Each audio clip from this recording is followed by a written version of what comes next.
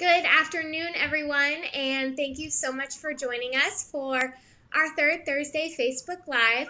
My name is Gabby, and I am joined here with Bridget Barnes and our special guest, Julie from the Boys Town Hotline. So, hello, how are you ladies doing? Good, thank you. How are you? Great. Thank you for joining us. We are talking about a very important topic this month because it is Suicide Prevention and Awareness Month. We're going to go over several questions pertaining to suicide prevention, signs that parents can look for, how the Boys Town Hotline can help, and more. So, if you are tuning in live and have any questions for Bridget or Julie, as we go through our discussion, please feel free to leave them in the comment section of this video and we can get them answered at the end. So let's hop right in. We are talking both about suicide and self-injury prevention. So we have questions pertaining to both. So our first question here is, what are the most common forms of self-injury so parents can be aware? What we find at the hotline is the most common type is cutting. So teens or young adults using sharp objects that might be knives, scissors, anything that they can use to make cuts on different parts of their body. Might be on their arms, their legs. Oftentimes it's underneath clothing, so people can't see it very often. Sometimes kids will burn themselves or bang their heads against a wall, pick at their skin. There's just lots of different ways that they utilize to hurt themselves. Mm-hmm. Julie, Yeah. I have a question that lots of parents in my class ask me. So, are there certain age groups or genders that experience self harm more than others? Do we know that? And, um, but what do we know about these groups? Yes. They're definitely, the self-injury ranges, all ages, but we have noticed that it is significantly higher in females, in the teens to young adult years. So I think you see that more often, but no one is exempt from it. But I would say that is the group to be most aware of the possibility. Yeah. I think sometimes with guys, maybe they're not reporting it, or we're used to seeing scars on guys, so we're not really noticing it as much as parents sometimes. Hmm. Yes, because we do. We have both males and females who reach out and they use it as a coping mechanism. Great, thanks. Yeah. Mhm. So, how can parents look for signs of suicidal thoughts or self injury?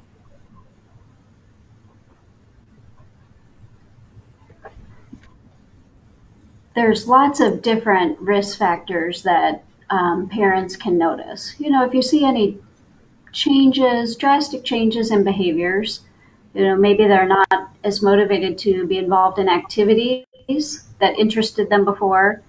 Maybe they're isolating themselves, not spending as much time with family or friends. And, specifically to self harm, if they are wearing long sleeves in very warm weather, or maybe they're layering up their bracelets or jewelry on their wrists. Um, and so any change that you notice out of the ordinary as far as their personality could be signs that there might be something wrong, and we'd encourage you to start that conversation, to check in and see how things are going. Yeah, a mom shared with me like she first noticed her kiddo was not wanting to go into the locker room, change clothes because she didn't want to reveal her scars to her peer group, and then noticing that scars that were continuing to happen in the same place, suspicious looking scar that continued to be not heal up, it continued to be there. Um, and so Julie hit all the important things, and those are just two that I remember this mom who shared with me about her kiddo. Hmm.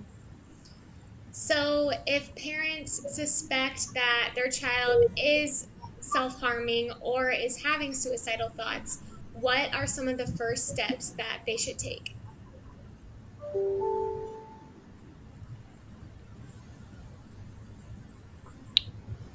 Well, I think Julie would agree. Getting as much information as possible on self harm, being informed is a good thing to do, and seeking out resources for support is key. Whether that be therapeutic or medications, go to your GP would be for me the first stop, and talking to people in school, talking to the professionals that know, and trying to find out as much information so I don't make decisions just based on my gut. Your gut is a good thing, but it's also important to get those supports out there to help you. Would you agree, Yeah, Julie? absolutely. And for any parent, to think that our kids are hurting themselves or, feeling like giving up, that's a hard pill to swallow. And so we have to kind of maintain control of our emotions because we want you to be able to have that conversation. It's not an easy one, but we want you to check in with the child and kind of maintain, those are scary feelings, but trying to remain calm and not judgmental because as you gather that information, you want the child to feel comfortable talking to you about it. And as you gather that information, um, then you can determine, is this something that we need to take immediate action on? Connect, like Bridget said, connecting with those resources that you have. A good place to start often is with the pediatrician. Hmm. And then they can provide additional referrals for counseling if that's something, to make sure that they can create a safety plan. Hmm. Yeah, and that kind of answers our next question that was left in the comment section. So, Luetta asked if should she talk to her child if she notices self-harm or call a therapist or a hotline? She said, what's the first step? So, just like Julie just mentioned, probably seeing a pediatrician, or what Bridget mentioned, reaching out to a professional is definitely going to be the best bet.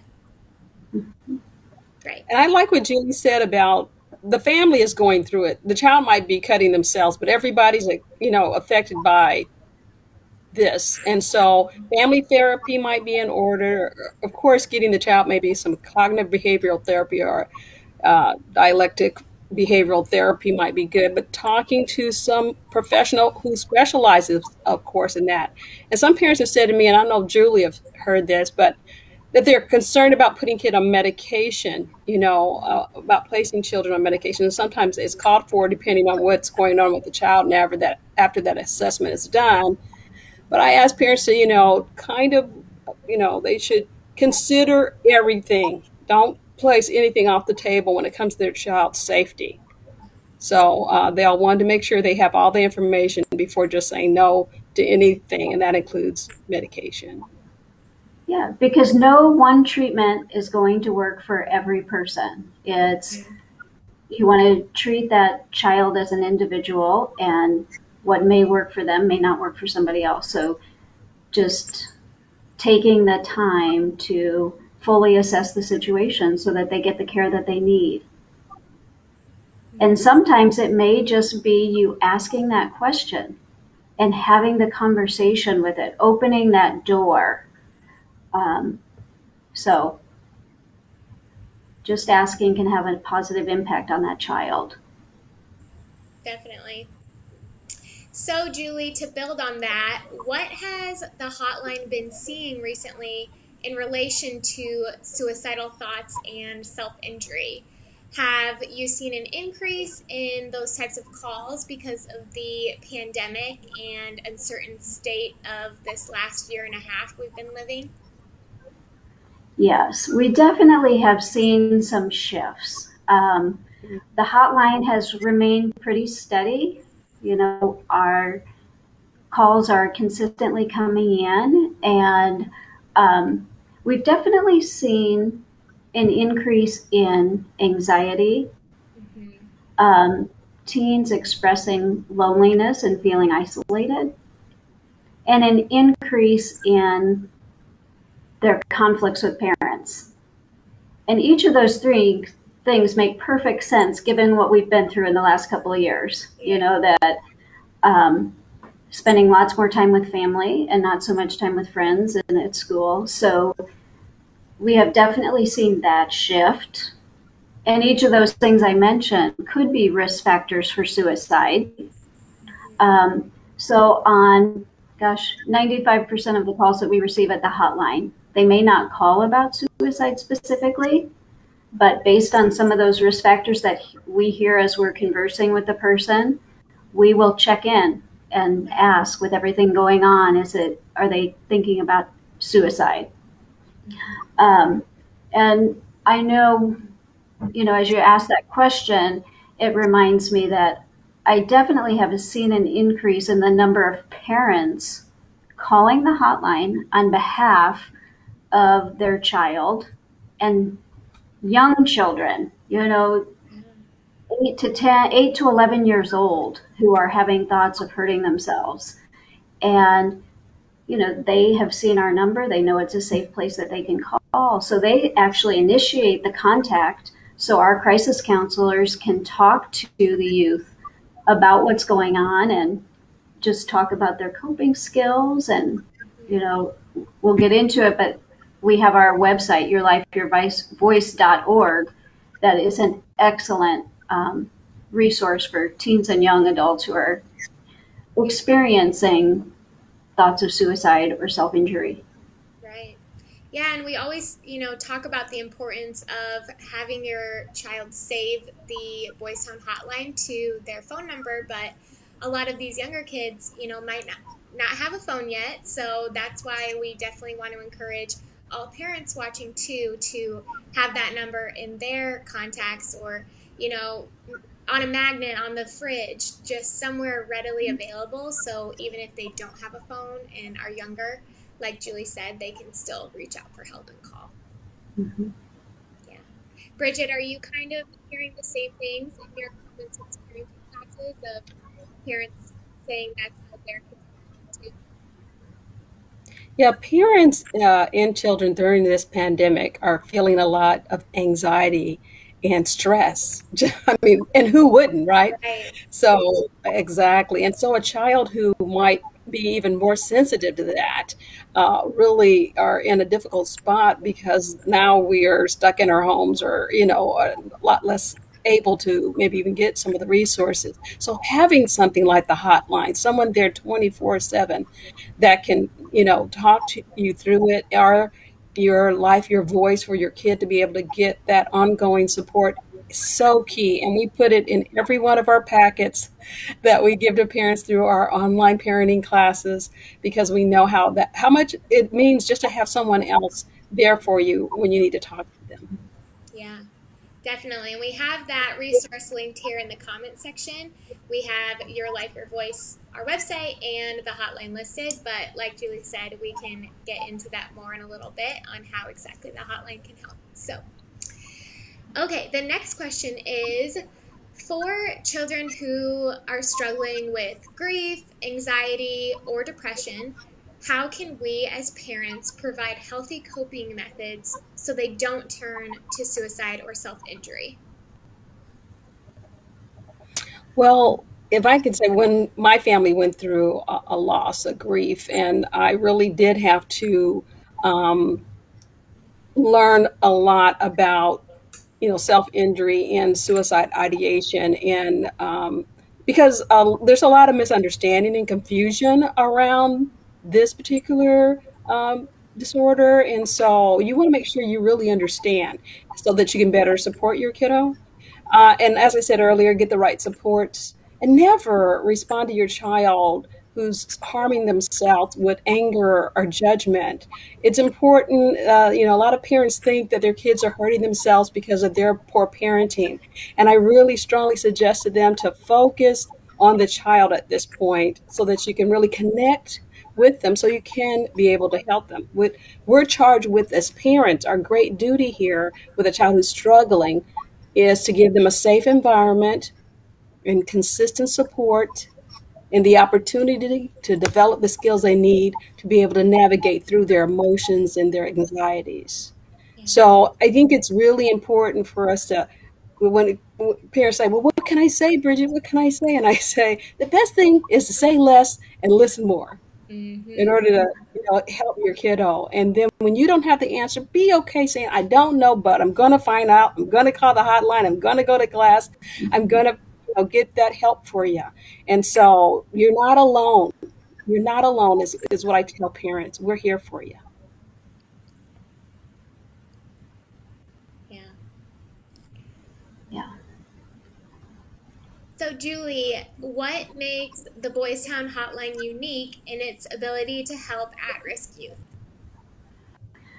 Oh, where do I begin? I mean, it is just such an awesome resource. I mean, even preparing for this today, I pulled up the website and started reading through the self-injury and suicide sections on the questions and answers and the tips and tools. And really, you can just, as a parent, once you start reading those, you can find yourself just kind of lost, for 40 minutes to an hour. And it's just so helpful.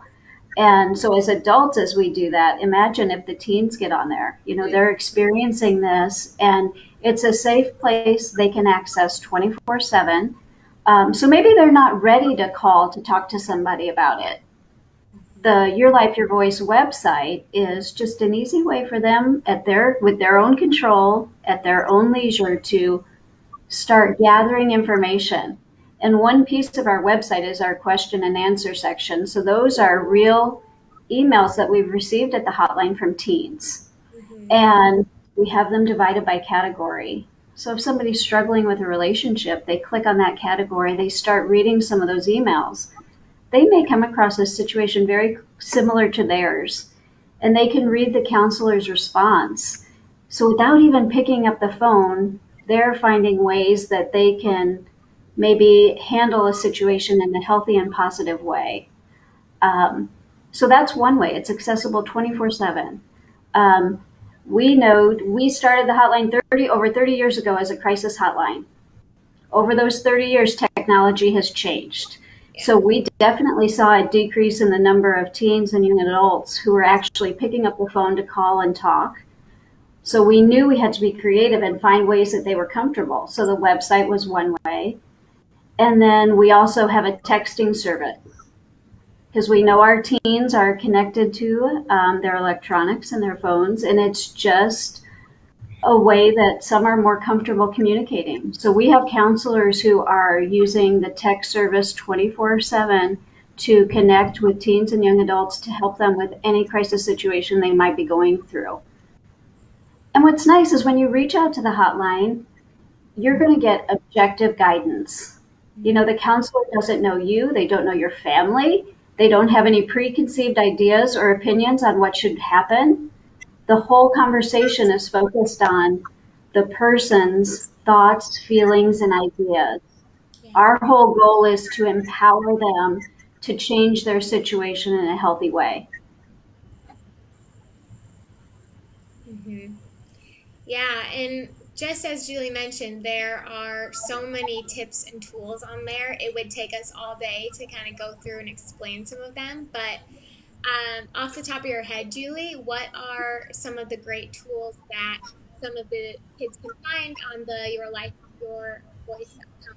I know we have like the coping toolbox and a safety plan, just to name a few, but what else is there? Well, because we're talking about self-injury and suicide, I think that the safety plan is key. So I encourage parents listening to pull that up, or youth who are listening, and use that. The whole point of that is at a neutral time, maybe you're not in crisis mode, that you take time and fill that out together. And it just identifies triggers to the negative feelings, coping skills, supportive people, reasons for living. But if they do that at a neutral time, because we all know when we're in crisis, we're focused on the negative and we feel so alone. We feel like there are no options, that no one cares about us. Having that safety plan in a safe place, you can pull it out and it just reminds you, it helps ground you that no, I do have people who care about me. These are my coping skills. So we have a list of 99 positive coping skills. That's another popular tool. 101 positive comments about myself. So those are riding the wave. There's just tons of tips that a hope box. You know, sometimes when we feel discouraged, we lose that hope, but a hope box is something that a teen can put together to remind them of the important things in their life, kind of similar to that safety plan. Mm-hmm. Yeah, and these are great tools to put together as a family and can really break down some of the barriers that your child might have. So when you're sitting with them and saying, hey, let's put together this hope box and let's talk about, what gives you hope? How are you feeling lately? You can really open the door to some of those conversations because we know that suicide prevention and self-injury are really topics.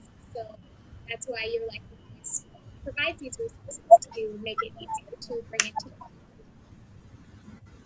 you. Okay, so we have one last question, and it's kind of a loaded question. So for both of you, Bridget and Julie, I would like to know, what do you think is the most important thing parents should know during Suicide Prevention Month?